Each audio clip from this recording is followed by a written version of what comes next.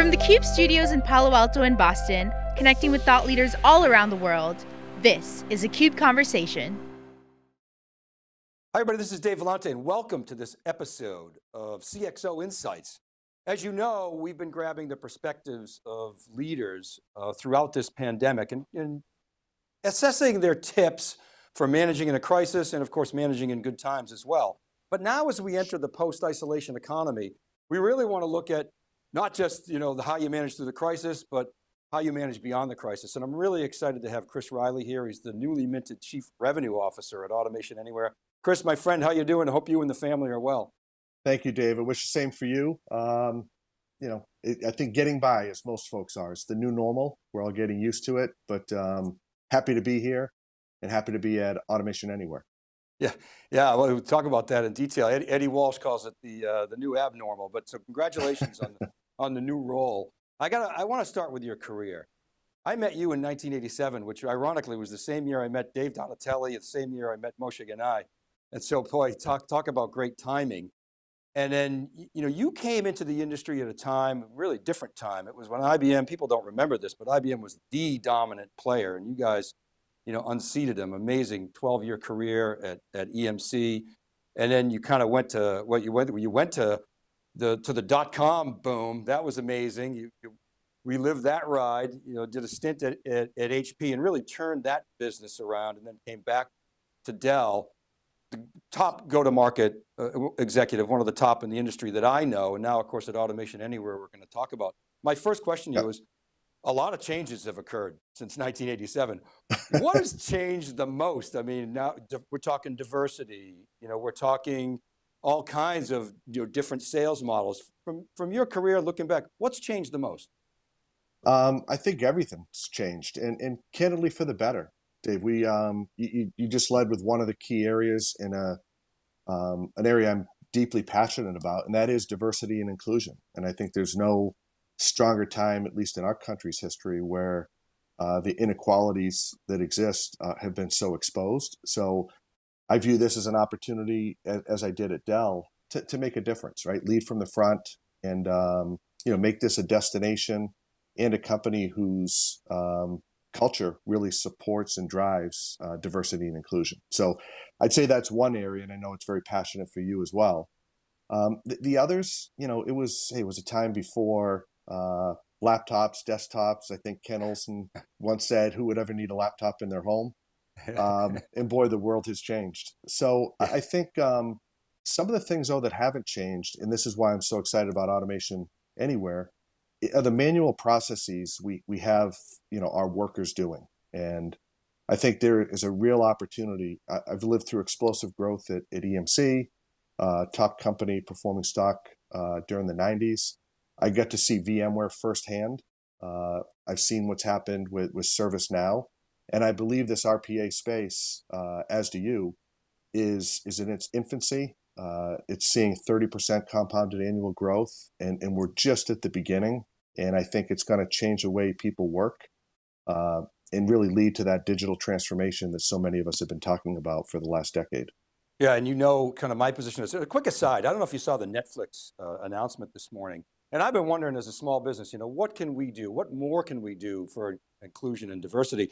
Netflix announced they're going to take 2% of their cash and put it into banks, financial institutions that support black causes. And I just talked to our CFO. I said, look, why don't we take some of our cash, let's take 2% and stick it into banks, community banks. I mean, there's 30 million small businesses in the United States. If just 1% puts 10 grand in each, that's $3 billion that go into black communities. So I'm going to start a mission, and I just thought I'd share that because I know it's a passion of yours.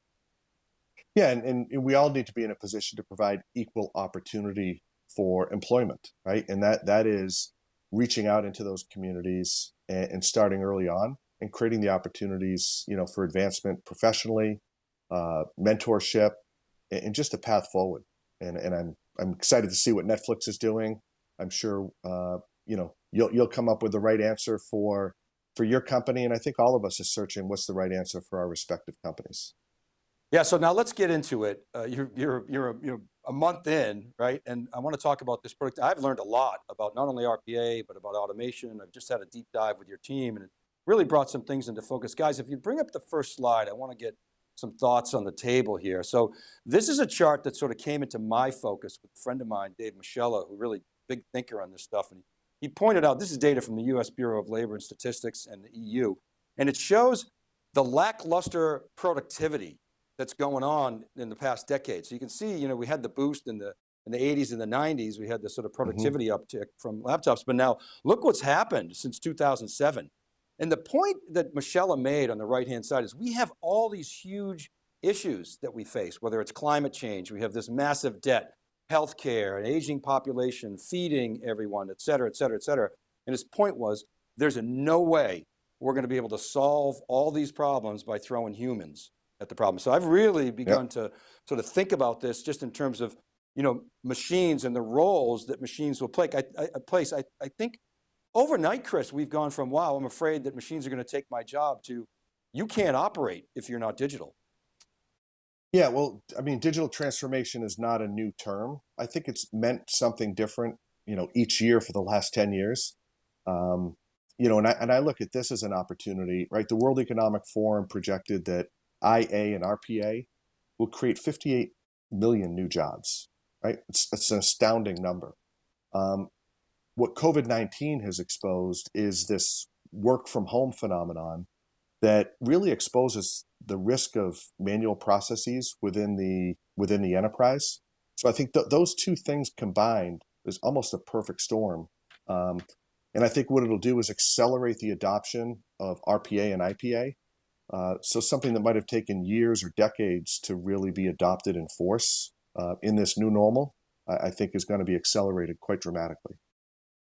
So, I mean, the combination of your go-to-market execution, you managed complex, you know, sales motions before.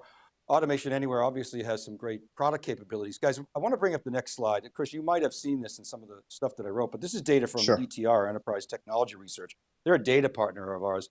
Now, it's clear that Automation Anywhere has the right product market fit, and you can see on this chart. This is a methodology that we use.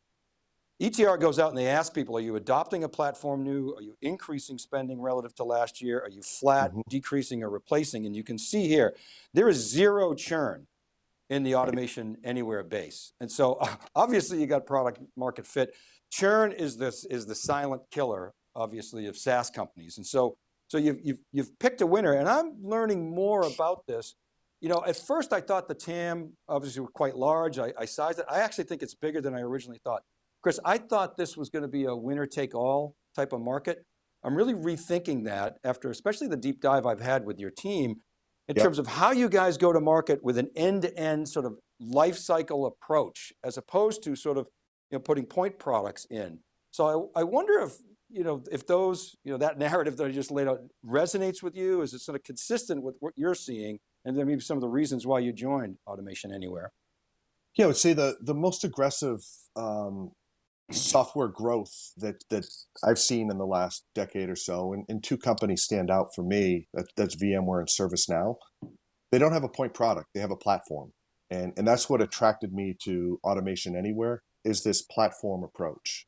And Dave, as you know, I've spent most of my career calling on the enterprise, strong relationships with those types of companies, and they aren't looking, you know, to develop a point product solution and then cobble together lots of disparate islands of solutions, right? They're looking for a platform that can grow as they grow, that can extend from the back office to the front office, but all centered around, you know, workforce transformation, productivity, and just as importantly, resiliency. And as we start to develop more and more capabilities, you know, that will be delivered through this platform approach, I think we're going to see explosive growth as the industry goes through its explosive growth.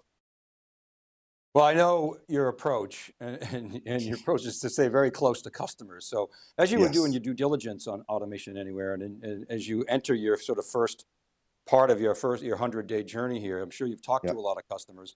You know, what are they telling you? What are the big takeaways right now that you're hearing?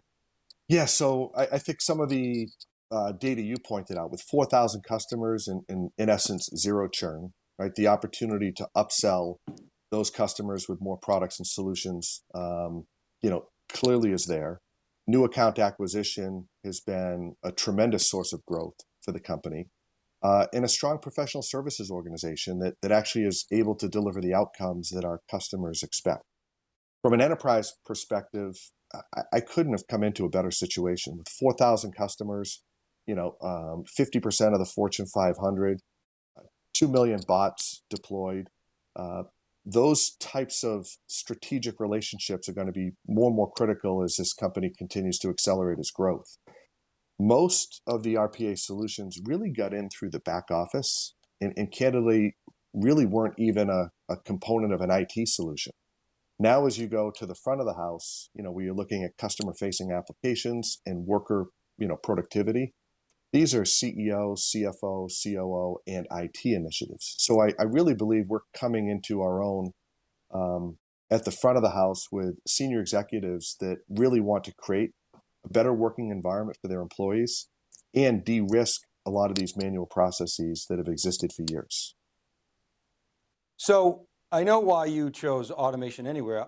My question is, why Automation Anywhere choose Chris Riley? I know your capabilities, but obviously when somebody hires an executive like yourself, they say, hey, Chris, we want you to help us get to the next level. But what does that mean? Are we talking about changes in the go-to-market? Are we talking about your ability to recruit and coach, to manage complex sales motions? What is it that you want to bring to Automation Anywhere? I think it's all those, Dave. Having built a reputation throughout my 30+ year career around a people-centric focus, customer-centric focus, and those two things kind of aren't interchangeable. When you look at customers, they put their faith and confidence in people, and they put their faith and confidence in companies. And what I see here at Automation Anywhere is that the ability to kind of expand upon the great culture that the company already has, but do it with someone who's grown a company at scale globally, and can put a lot of the best practices and disciplines in place to do that, because it is difficult. But also, how do we start to do larger, more complex deals and build relationships with the CIO, the CFO, the CEO? And I think a big reason why I'm here is, that experience in doing that, doing large, complex, multi-year opportunities, but also being able to deliver upon the outcomes that we told our customers we could achieve, and do that together with our customers. And again, we have a strong professional services organization and an incredible ecosystem of partners that have demonstrated year over year, the company's ability to actually deliver upon its promise. That was my next question to you, was the ecosystem. One of the big changes from when you started in this business was it used to be just belly to belly, hardcore direct sales. The importance and leverage that you get from a partner ecosystem, you point out, VMware. In fact, ServiceNow, it's interesting. When we first started covering ServiceNow, one of the things we said is, we want to see as an indicator of success, the partner ecosystem evolve. And then sure enough, it exploded with the SIs, right, and all kinds of developers. So maybe talk about AA's ecosystem, the partner system. You obviously have a lot of experience there in your career. How do you see that as a leverage point? Yeah, it's huge. I mean, this market is far larger than we can cover with a direct sales organization, and requires substantial services engagements that go well beyond the kind of professional services organization we want to build out, organically in the company. So when you look at that, the company today has 1,900 partners. The global systems integrators are key, especially those with BPO type practices. The regional SIs, and candidly the regional VARs, who've built out a strong ServiceNow practice, a strong VMware practice, and have the professional services capabilities to do some of these complex automation or automation type work that have also built the trust and confidence of their customers. So in partnership with these types of companies, we believe we can expand our reach. We believe we can offer a more comprehensive outcome and solution to our customers.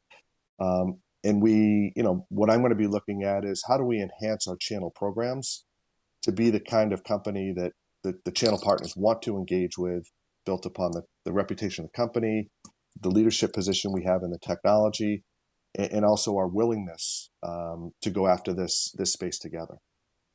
So I got to go, but last question is, what can you share with us about your 100-day plan? Where are you going to focus? On the people. there is a strong culture here. There's incredible sales talent, and there's talent throughout the organization. I think, Dave, you've seen from me over the years, right? Clarity of our mission, keep things simple, and try and drive a repetitive process to deliver results. I'm very, accountability focused. So, I think what I'm going to look to assess is where the organization is today, how to get more out of the great talent we have, build stronger and deeper relationships with our customers, and really scale and grow through our ecosystem of channel partners. Well, Chris, I'm super excited for you. A great hire by Automation Anywhere. Obviously got my attention. I think it'll get the industries as well. Best of luck, and of course, we'll be watching. Good. Always great to see you, Dave. Take care. Yeah, ditto. Thanks so much for coming on, and thank you for watching, everybody. Keep it here, because this month we're going to be really digging into the ETR data. We've been reporting on that horse race between Automation Anywhere and UiPath. The ETR data is in the field, and we'll be reporting on that. So look for that. This is Dave Vellante for theCUBE, and we'll see you next time.